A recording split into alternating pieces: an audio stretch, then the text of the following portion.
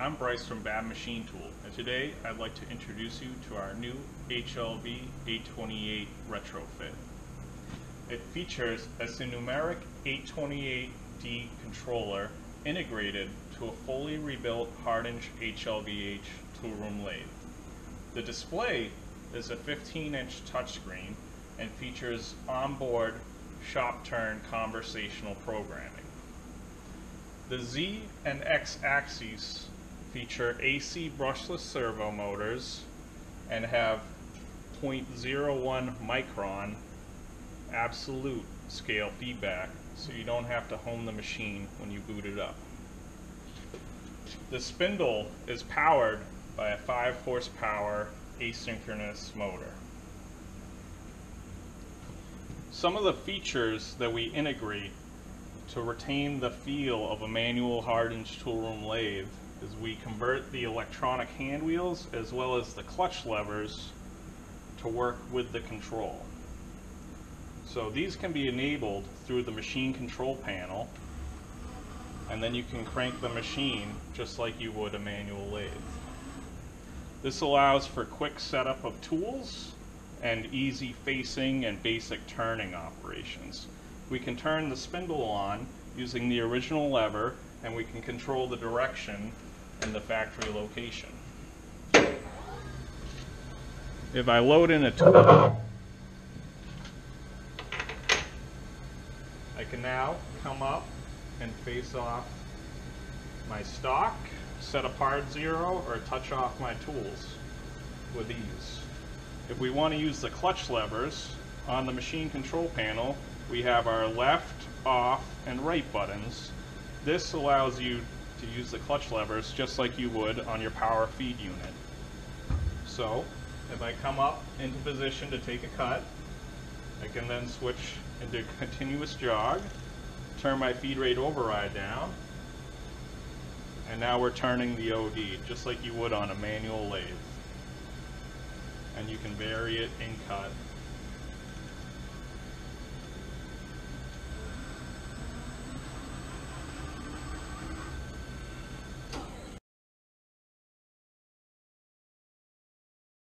Let's do a quick part. We have our tools over here which are already set up, so we'll grab our stock and load it into the spindle. Now we'll grab our roughing tool so we can touch off our part and set our work offset. So we're going to switch over to manual spindle control so we can use our lever to turn the spindle on, and we'll enable our electronic hand wheels. And then we'll come over and face the part off. And now we'll set our work offset.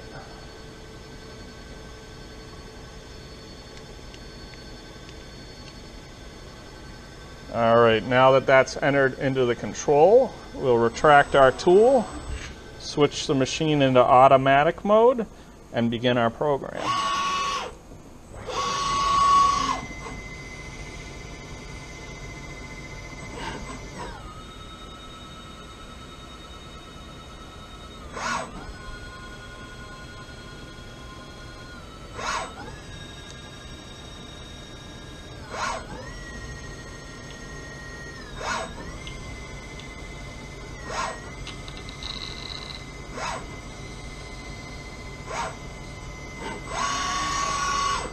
Alright, now we can clear our chips, grab our finishing tool, load that in, confirm that we've changed the tool,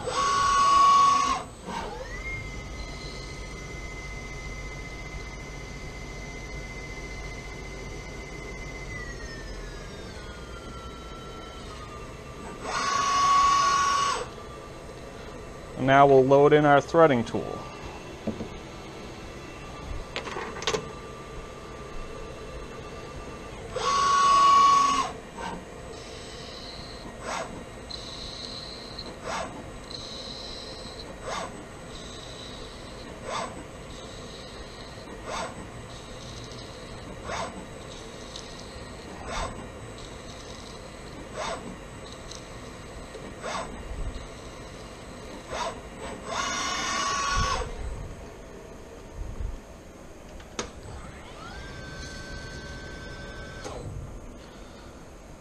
Alright, so you can see our finished demo part.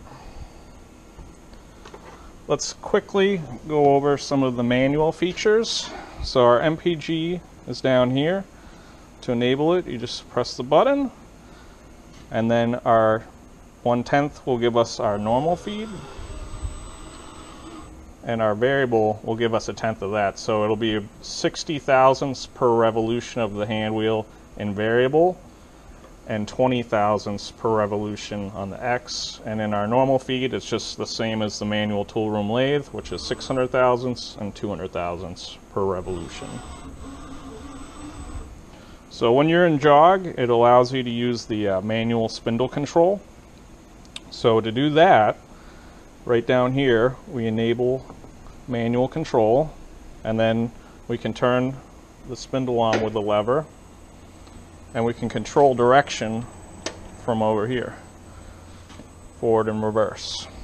So if we want to go to half speed, we have a 50% button that'll go to half speed, which is 1500, or half of 3000 RPM, which is the max on this lathe.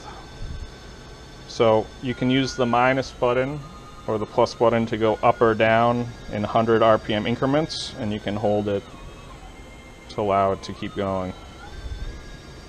We have manual control of either a flood or a mist, and in automatic, that's all programmable. We have a lube key, so if you haven't booted the machine in a while, you can give it a quick shot of lubrication before you use it. For the clutch levers, here's your left, right, and off. So if I switch it to left, continuous jog, I can turn our feed rate override down, and I can jog it, and if I want to speed it up or slow it down. You can also do incremental jogs, so you can do 10,000 increments, and you can use the levers to do that, or 1,000 increments, or even 1/10 increments. There's also jog keys if you want to use a more traditional jog. Here's our Z. We'll go to continuous, and you can jog the machine just like that. And there's your X-axis jog. That concludes our demo. I hope you've enjoyed the video. If you have any questions, our contact information is available at babinmachine.com.